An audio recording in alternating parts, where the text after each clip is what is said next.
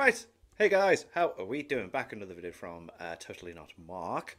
We checked out the Colossal review for Attack on Titan. I thought it was really cool to check that out. Get a manga-only perspective. Nice little refresh on the series, the story, seeing things that were missed out. This is covering the final chapter. This is just the final chapter review of Attack on Titan, and this is purely going to be manga-only perspective because of the time this came out. And I think that's going to be really, really interesting because majority of people that watch the anime really, really liked the ending.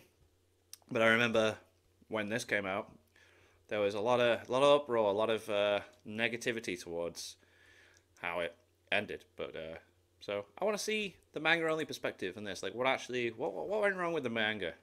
It is exceptionally difficult to make a video on a divisive subject when it is so fresh. For me as a content creator, I know that there's absolutely no way on earth this video will be unanimously enjoyed. Regardless of what I say, there will be someone who takes issue with it. That's true of any kind of review, but with something so fresh, in this case Attack on Titan's ending, emotions are still very high and people are incredibly vocal, unwilling to let go of those initial feelings to approach the subject with nuance. This is both understandable and a little frustrating. Frustrating because it actually masks what the general consensus is. Angry people are both loud and relentless, and it can often take many months for things to quiet down and for the larger picture to emerge. One of the most recent examples of this is the video game The Last of Us 2. Prior to launch, spotty leaks lacking the greater context of the story emerged, leading to an early feeling of anger from certain parts of the gaming community. The game launched and those people got louder and louder, and if you were to engage with discussion around that game within the first few weeks, or simply consumed nothing but hyperbolic or disingenuous memes, you might get the impression that the game was an irredeemable failure from start to finish. Of course, you look at things nowadays with the unsavory parts of the fandom largely ignored, and the situation's a lot more nuanced than that which might have been apparent. It has broken sales records, garnered universal critical praise, and continued to win countless awards, many of which were voted on by fans. Gamers vocally praised it across social media, and while there are absolutely those with incredibly strong negative opinions concerning it, of which they are entirely valid in feeling, the general response to the game is so much more balanced and nuanced nowadays. Yeah, like, if people hate it from the get-go and they get very, very loud with it, they keep getting loud until people realize they were being loud for a reason. Yeah. General consensus for the anime ending was straight away like, yeah, brilliant. Like, everyone was just loving it. Absolutely class.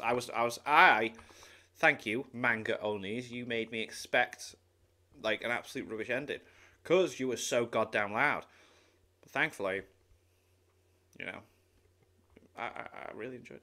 Now, that might sound like a somewhat strange tangent, but really, it's a roundabout way of me trying to say the intensely negative reactions to Attack on Titan's ending that are circulating the internet right now may not necessarily reflect how the greater population feels as a whole. Or it could be like Game of Thrones, where everyone under the sun despises the ending and the whole thing is entirely soured. I still refuse to watch the ending. Wait a minute, is this part of it? Oh, my queen. Nothing will change that. We'll see, I guess. But as I don't know. I still don't know how it ends. I refuse. I refuse. Please don't spoil it. It currently stands, Attack on Titan's ending is one of immense magnitude. It is dense, nuanced, symbolic. It is one with tremendous thematic impact and filled to the brim with tragic uncertainty. And yet, it is likewise clumsy, rushed, and borderline juvenile at times. Oh, wow. You may sit either side of the fence, or you may be somewhere in the middle, but either way, I hope you'll take the time to consider my perspective as I will yours. And maybe together we'll gain a greater understanding of what this conclusion, 11 years in the making, truly offers. This is Attack on Titan's highly controversial final chapter, Toward the Tree on that Hill.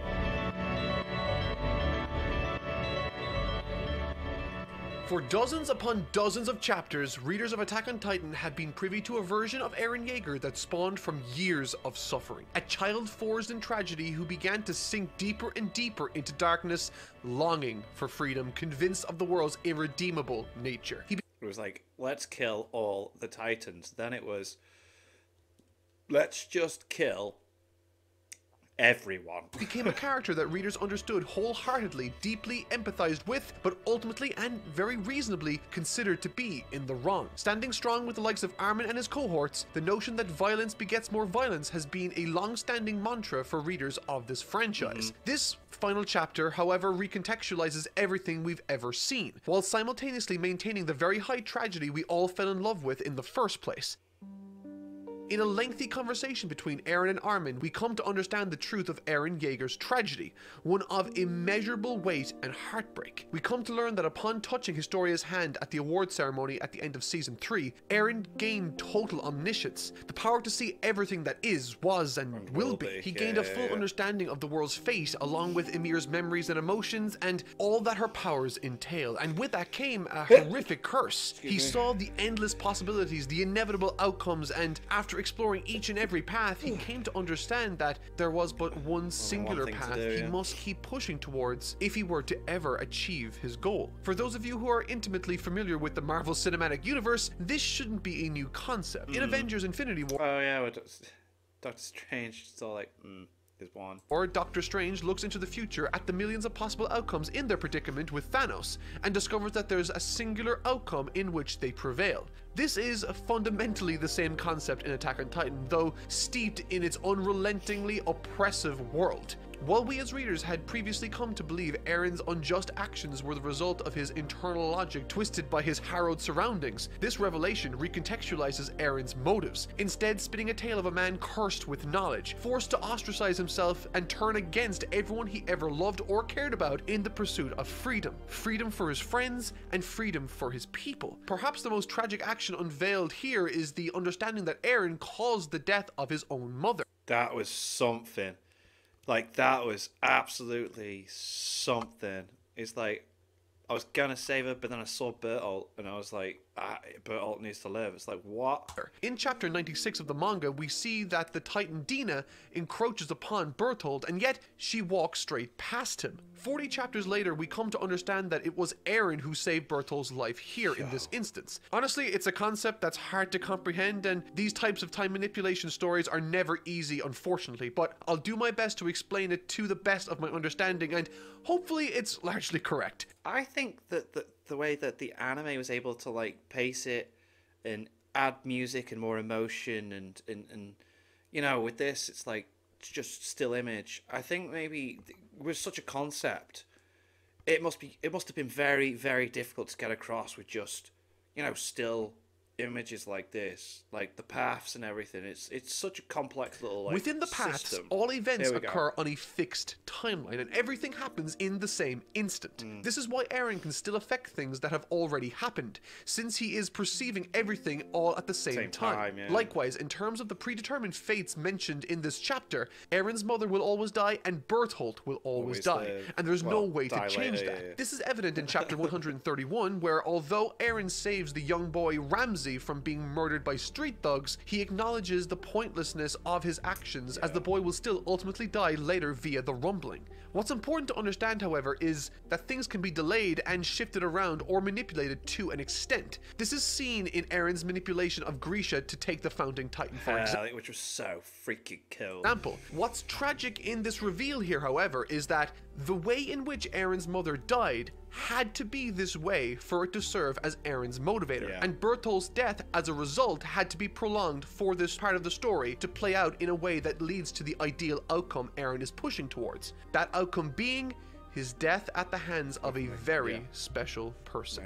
All alone, Eren could do nothing but ensure the wheels of fate kept turning to the exact specification required to hit the outcome of freedom. And so, to put it as simply as possible, Eren is looking down at a great puzzle capable of forming many pictures, but only one specific combination of those puzzle pieces will produce the picture Eren is seeking. And that picture is freedom. Eren continues to issue his reasoning at Armin, explaining the crux of his dilemma. Ymir's inescapable connection to King Fritz, abused from her very birth, Ymir's life has been one of never-ending ill treatment and exploitation. But she loved him.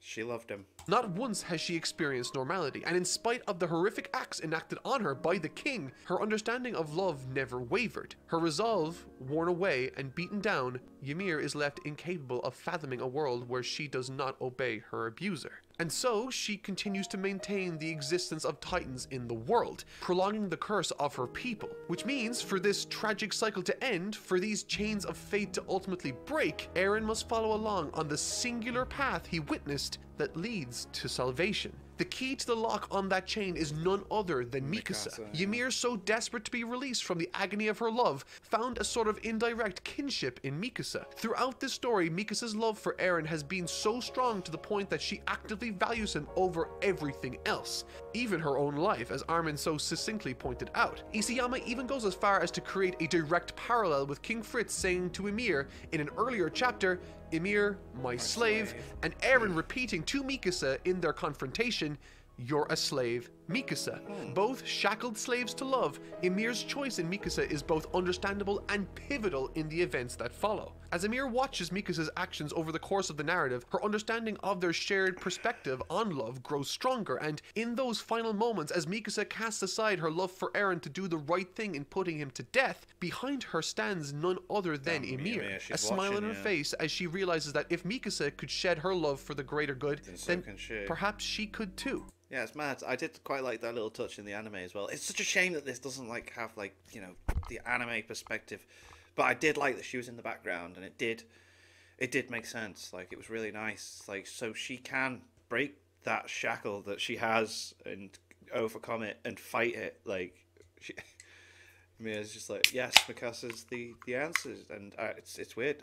And that is precisely what she does, eradicating the Titans and setting the Eldians free. And when relayed like this, I find that Attack on Titan's resolution is remarkably powerful, building upon years of strong thematic character writing, all coming to a head, wrapping up in exceptionally tragic lore. Unfortunately, the clarity of this narrative, both in its dialogue quality and presentation of events, is where this final chapter falls flat, and it's where I imagine a great deal of the online animosity stems from. Okay. Marge, I'm confused. Is this a happy ending or a sad ending? It's an ending, that's enough. And that's exactly what I thought, though, with the anime. Like, it's an ending. Despite the chapter's rather lengthy 50 pages, only 20 of those are dedicated to the content I've outlined thus far, with the remainder delegated to short snippets of character moments and details of the finale's aftermath. While those remaining 30 pages are, to me, the strongest parts of the chapter, it's those initial 20 that serve as the resolution to Eren's character arc and the greater conflict that the series has hinged on since its inception. For such important subjects to be crammed into such a short amount of time is incredibly disconcerting, and where I believe the biggest flaws of this ending stem from. When dealing with complex subjects, it's vital to speak plainly and to present your views with plot threads that can be tied together naturally while reading. Did the manga make it look like Armin and Eren were gonna kiss? Because the anime really kind of made it look like they were gonna kiss, man. Like, it was so... It was a bit awkward, but then it was the hug, and it's like, I watched, there was some really good TikToks of that. That's not to say media can't be challenging, thought-provoking, or require multiple viewings to truly grasp, but the emotional impact of a piece of media is greatly diminished if the majority of your audience is focused on the logistics behind your story's mechanics, than living the emotions of the scene along with the characters. And so, contained with only 20 pages, much of the expository dialogue here feels remarkably brief and undercooked. And as a result, Armin's reactions begin to feel the same way. The structure largely features Armin relaying the basics of what's happening, with Eren dropping large plot bombs and not really elaborating on them further. It's important to give audiences time to breathe, take in major plot points and assess them in the greater context of the story, but that's not what happens here. Readers have barely had a chance to ingest the reveal of Ymir's Stockholm Syndrome before Eren reveals Mikasa's importance one page later. There's a single page to breathe before the exceedingly complex concept of time is dropped on us, which is then followed up by the reveal regarding Eren's mother. Interesting, like, because I felt it was quite quick in the way that Eren was explaining everything, but I think it was just the build up and the emotion and everything like that, and then the way that Armin just like cut him off and just like, look, It's just like, A second later, and characters are having big emotional outbursts, and none of that works because, justifiably, readers cannot be invested in the emotion of a scene if they're still busy processing the prior points. Eren has this moment of total fragility as he breaks on the subject of Mikasa. Heartbroken over his fate to never be with her, he wants to feel his presence is still in the world long after he's gone, particularly in Mikasa's mind, the person who's been his number one since the story's beginnings. The concept behind this scene is largely not an issue, but the way it's placed in this chapter and given no surrounding context is. With no real lead in or lead out to bring readers back around to this version of Eren, the outburst feels quite silly and juvenile when its intent is to be heartbreaking. It's the same issue that plagues many of Armin's reactions here, particularly the famous line where he thanks Eren for becoming a mass murderer for the sake of their future. And okay, while I do feel that in general the way that that line is phrased is quite bad, the intent behind it is powerful. Having come to understand the horrific sacrifices made, Armin, once driven by dialogue over violence, finally understands the truth of Eren's actions and thanks him for enduring his cursed destiny. It's a reconciliation between two friends that have drifted apart, but it just doesn't land, and it should. With neither of them addressing the residual faults in each other, it all feels a bit hollow, and understandably, you have readers asking why A, B, and C were never addressed. Now, I'm not going to sit here and try to dictate to you all how I feel the chapter should have been written point by point. I think Isayama's proven his competency over the past 11 years, and suggesting that I could do better would be immensely disrespectful, but I don't think it'd be particularly unfair to I thought I was going to say, but here we go. say that this chapter could have benefited from being split into two. 40 to 50 pages dedicated to the explanation of events. A version that features a nuanced buildup of these complex emotions changing as Eren transparently elaborates on his torturous time throughout the series. A version that allows digestion time and breathing room, and allows these morally complex themes to be explored in ways that best fit the characters involved. Those initial 20 pages are exclusively where my major issues with this ending lie, and the remainder, at least to me, are almost perfect, containing the most significant emotional payoffs of the series, fulfilling themes in the making for all these years. Returning to their human forms, the victims of these previous chapters regain their memories, coming to understand Eren's intentions in the same way readers just witnessed Armin doing. It's a powerful moment, particularly with the likes of Annie and Reiner finally reuniting with their families. This time with a hug and a lot less tragedy. Heck, Falco and Gabby's reunion is so powerful that she straight up suplexes him with no remorse. Alas, however, the surface level happiness is underpinned with pain and sorrow, and that's a running theme for this ending. Against the background of these happy reunions is a farewell as Armin and Mikasa mourn the loss of Eren, and discuss the best place to honor his memory, far away from those who'd interfere with a proper send-off. Likewise, in what is perhaps the most emotionally resonant moment in this final chapter, Levi, Connie, and Jean reflect on the symbolic visions of their lost comrades, allowing themselves one last farewell. Dozens upon dozens of lost lives, all leading to this outcome, and Levi, left permanently scarred, he wistfully utters, "I guess this is the result of all of your devoted hearts." Yeah. The mantra of the Survey Corps issued one last time against the backdrop of human sacrifice. It's one of the most beautifully bittersweet moments of this series, and I can't help but feel emotional just relaying it to you all right now. One last synchronized fist to the heart as the fallen heroes of his story vanish into the mist of the aftermath, leaving behind a shadow of the wings of freedom. And it's that sense of freedom that resonates throughout the remaining pages of this story. Whether the Marlians truly trust that the Titan threat is gone is left ambiguous, and ultimately that's the point. They're allowed to live, and for the first time, they're given a chance at life. For many fans, the reveal that the identity of Historia's child's father was a red herring has been a source of major disappointment, and while I can understand that to an extent, I think the purpose of that child has been sorely misunderstood. For me, turning the page to reveal a 3-year time skip against the backdrop of an Eldian child celebrating her 3rd birthday in total normality was such a thematically powerful reveal that any misgivings of being misled simply vanished. I think no, that is nice. It shows that, like, you know, there was a payoff. There was freedom. There's happiness after the fact. A sign of fearless normality in a world like a...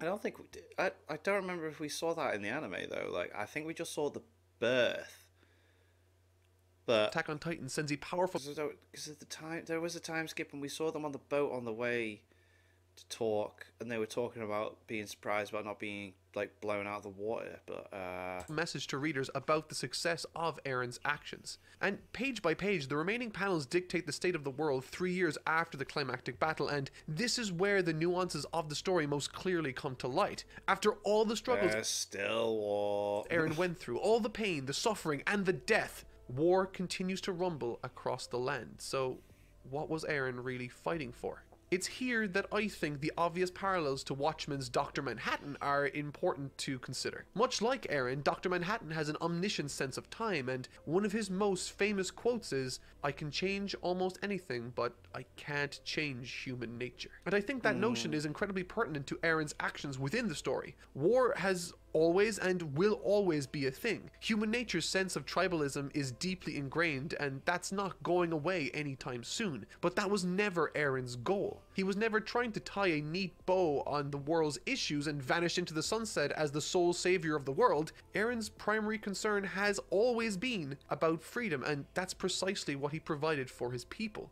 The Eldians, the people of paradise. So that's them on the right. Okay, so this was still. They're on a level playing field with the remainder of the world now. After centuries of being perceived as monsters, they're beginning to be seen as people. The Titans, once a horrifying tool for the apocalypse, used to frighten the other nations, are now gone for good. Yeah. These people are free from the recurring fate of suffering and now stand on equal footing, using their traumatic story to underpin the campaign for peace in the world. Mass genocide happened. It's a thing, and it will need to be acknowledged, and while armies are built by those in fear of retaliation, there now exists a worldwide curiosity about the people of Paradise's message of peace, a message of freedom. And that's precisely what makes the final pages of this story so powerful. As Mikasa sits by Aaron's grave, longing to see him again, a bird appears, Oh, I loved this moment. tugging at her scarf. It was do you know what though? They did it so well. Like the music hit and everything. It was like, it was so good. And wrapping it over her shoulder. Throughout the series, the wings of a bird have been a symbol for freedom, the hope for all mankind. And for Eren to appear symbolically in this way and harken back to the comfort he provides Mikasa and now all of mankind, that is one heck of a powerfully resonant final image to leave the series on.